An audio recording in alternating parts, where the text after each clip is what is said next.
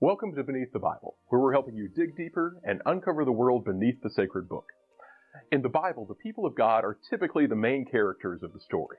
In the Old Testament, this is usually the people of Israel, and in the New Testament, it's the followers of Jesus. But the people of God are one part of a much larger cast of characters. Some of these other people and people groups assist the people of God, but more often they serve as antagonists. Now, understandably, the Bible tells us quite a bit more about the people of God than it does the other players in the story. But knowing who these other people are can help give us some depth and additional insights into the biblical text. In today's video, we're continuing our periodic series on the people groups of the Bible. Today, we're going to look at the Edomites.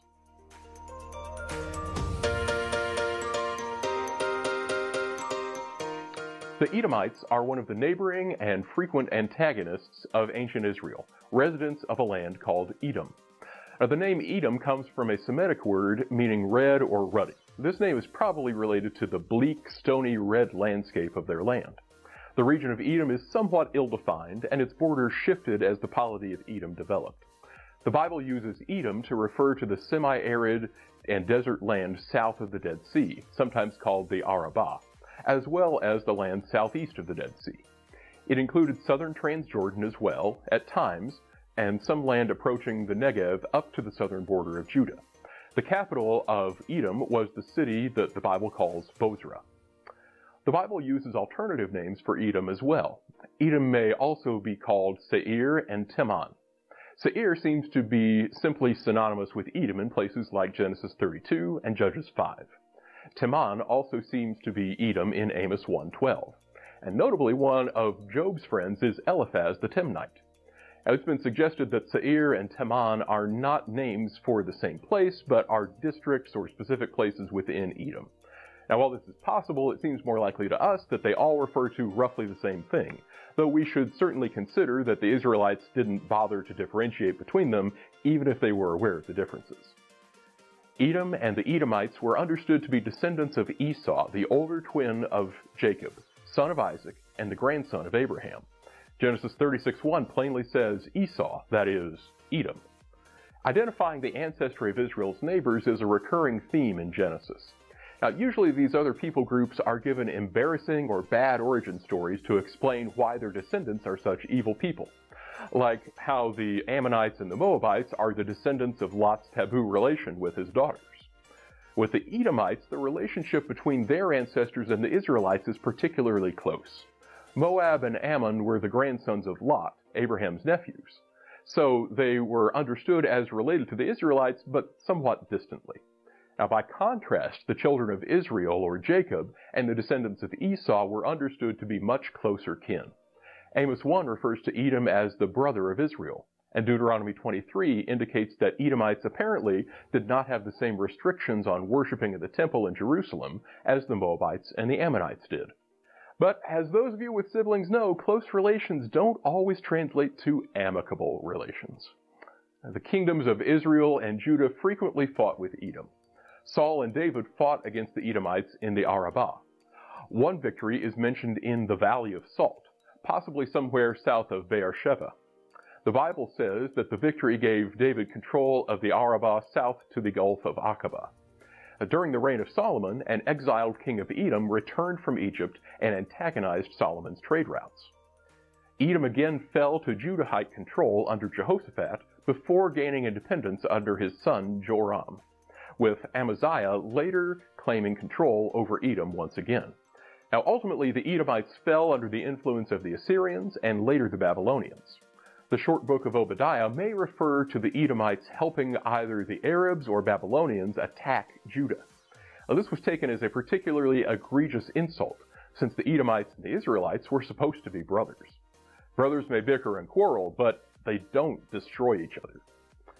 The name Edom disappears after the Old Testament, and this region is referred to as Idumea in the New Testament. And we should note, however, that Idumea is not fully analogous with the Old Testament Edom. The two territories overlap, but they do not share all of the same boundaries.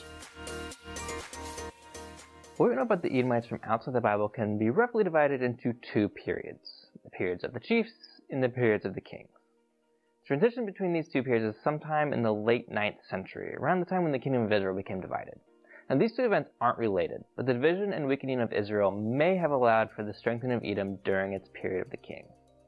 The period of the chiefs is in the late Bronze Age, with tribally organized nomads in the land south of the Dead Sea. Egyptian records mention a group they called Sasw, a name derived from a word meaning either plunderer or more likely wanderer. The term Sasw is best understood as a social category rather than an ethnonym, or a name for a specific ethnicity or people group. Many ethnicities could be categorized as Sasw, but notably there are 6 groups of Sasw listed in an inscription dated to the reign of Amenhotep III. This inscription includes Sasw of Ser and yhwh. These names are probably locating where these particular tribes or clans of Sasw originated. Both Seir and yhwh may both be referencing mountains, possibly sacred mountains. And we can see this in a Amarna letter sent from a king in Jerusalem in the 14th century, which mentions Mount Seir. In Papyrus Anastasi 6, dating to the reign of Pharaoh Merneptah, an Egyptian official mentions the Sasw tribes of Edom, and passing into Egypt in search of greener pastures for their herds. And later, Ramses III is recorded in Papyrus Anastasi 1 as fighting against the Sasw of Seir and giving them as slaves to Egyptian temples. The Sasw of Seir are probably best understood as the progenitors of the people the Bible calls Edomites. What probably jumped out to you, though, was the name Sasw of yhwh. You didn't think I'd just gloss over that one, did you? There's a lot of debate about what Sasw of yhwh actually means. Some argue that Sasw of yhwh were those who worship Yahweh, possibly on his holy mountain, what the Bible calls either Mount Sinai or Mount Horeb. And places like Judges 5 and Deuteronomy 33 might imply worship of Yahweh beginning in Seir or the land of Edom. Now, other scholars reject this interpretation and don't see Yahweh of the Egyptian sources as referencing the Yahweh of the Bible at all. We don't have time to get into this or in all these arguments in this video, but we did want to note that identifying the Sasw of yhwh may not be as straightforward as it seems. So back to the Edomites. The late Bronze Age and the early Iron Age, or the period of the chiefs, we must rely on non-Edomite sources to inform us about this people group.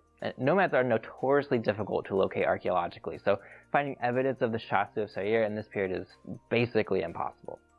We don't know what they called themselves or how they organized themselves, and all we can really say is that in some names which appear in Egyptian inscriptions, they have what are called theophoric elements of a god named Kaus.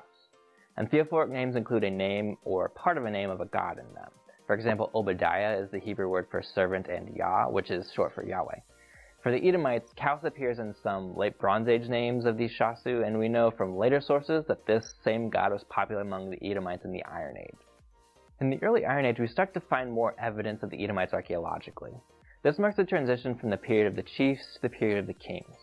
And these Sasw of Seir are becoming less nomadic and establishing larger, more permanent settlements, so there's a lot more archaeological evidence from this period. We're learning more and more every year as more and more excavations occur, but we still have quite a few gaps in our understanding of the history of Edom.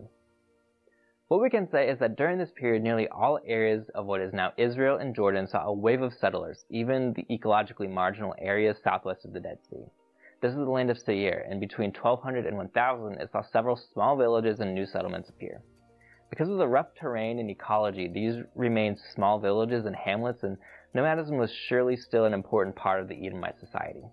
Tensions arose between these people and the early kingdom of Judah in the north in the 10th century, probably over control of important trade routes up the Jordan Rift Valley and into Arabia. These routes, known as the King's Highway, were very lucrative, and kingdoms like Israel and Judah sought to control them.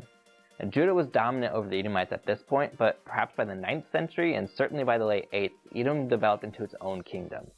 And this development may have occurred because of what archaeologists call a peer polity interaction, where competition between two groups can lead to one group emulating or copying from another.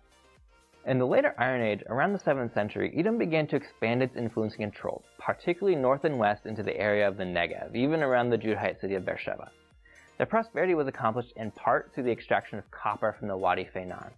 It's estimated that between the 11th and 8th centuries, these mines were so active that they produced over 100,000 tons of slag, and slag is a byproduct of the smelting process. And additionally, with the domestication of camels, the desert trade routes through Edom into Arabia were quite lucrative, in trading aromatics like frankincense and other incenses. And Edom remained relatively rural even during this period of prosperity. Only one city, Butsera, is really considered an urban center, and even then almost half the site is temples and palaces rather than residential dwellings like a city like we might imagine.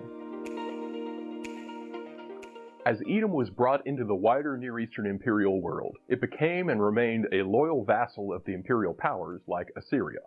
Now, that loyalty kept them interconnected with the imperial economy, which further enhanced their prosperity. Rebellion was a risky venture in the ancient world. Independence could bring greater prosperity, but a failed rebellion meant increased suffering, a lesson that Judah learned several times. It's unclear exactly how the Edomites fared during the transition from Assyrian to Babylonian rule. It's possible that early in the transition, the Edomites were able to expand their influence into southern Judah even further, into a region which would later be called Idumea. Notably, King Herod the Great was from Idumea.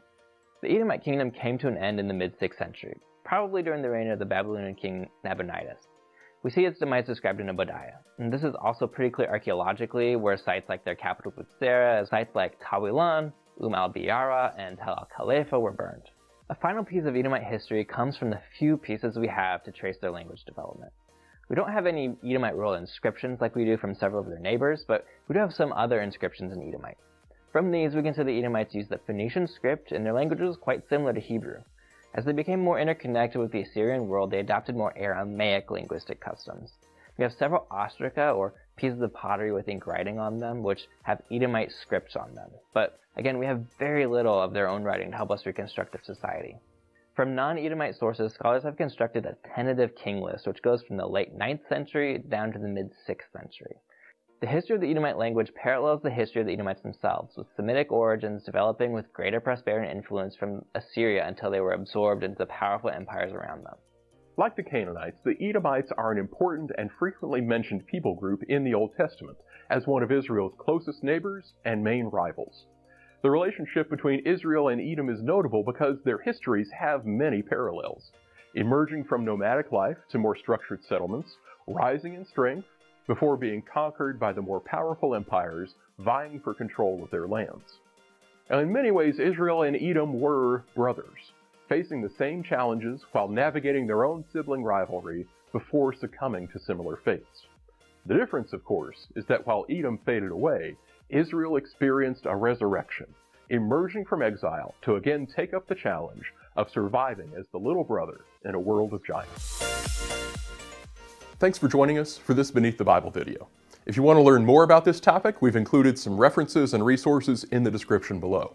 If you enjoyed this video and you want to see more content like it, be sure to subscribe to our channel, give this video a like, and follow us on Twitter and Facebook at Beneath the Bible. If you learned something new today, take a minute to share this video with your friends. And until next time, keep digging.